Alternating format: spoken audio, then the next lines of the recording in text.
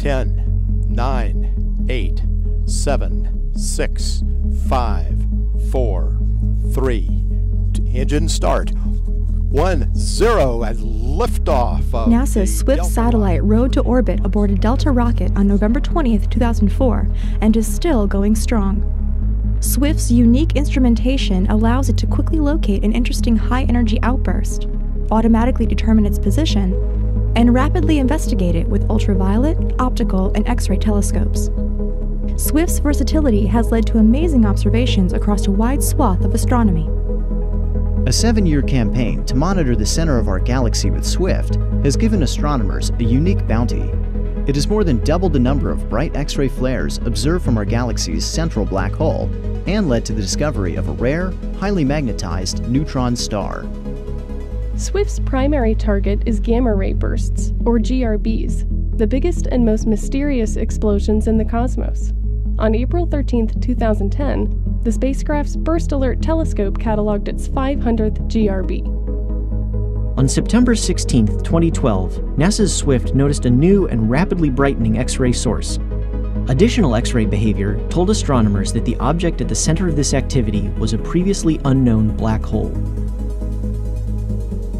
Swift and other satellites used X-ray telescopes to monitor interactions between a pair of gigantic stars.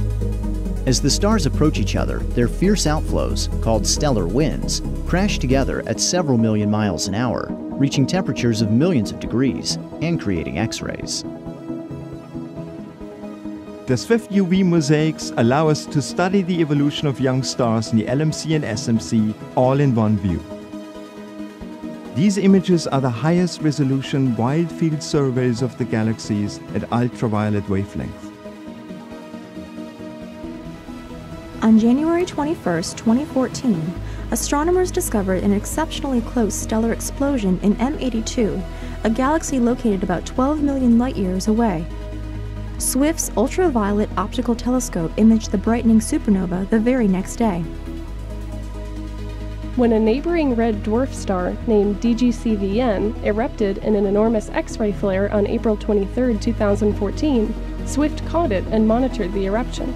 The blast was some 10,000 times more powerful than the biggest flare we've ever seen from our sun. 3 unusually long-lasting stellar explosions discovered by Swift established a previously unrecognized class of GRBs called ultra-long gamma-ray bursts. Astronomers think they arise from the catastrophic death of supergiant stars hundreds of times larger than the Sun. On March 28, 2011, Swift detected intense X-ray emission from a galaxy's supermassive black hole. Astronomers realized they were seeing the signal of a sun-like star being shredded by the black hole. Infalling gas was captured in an accretion disk and powered an X-ray jet. A record-setting blast of gamma rays from a dying star in a distant galaxy wowed astronomers around the world in April 2013.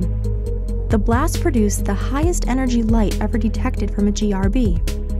UV, optical, X-ray, and gamma-ray observations from Swift provided valuable data.